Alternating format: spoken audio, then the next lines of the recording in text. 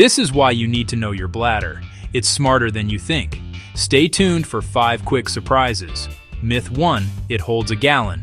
False.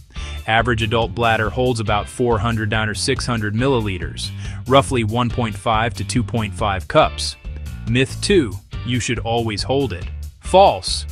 Occasional holding is fine, but chronic holding can stress muscles. Myth 3, caffeine doesn't affect it. False. Caffeine can ramp up urgency and frequency.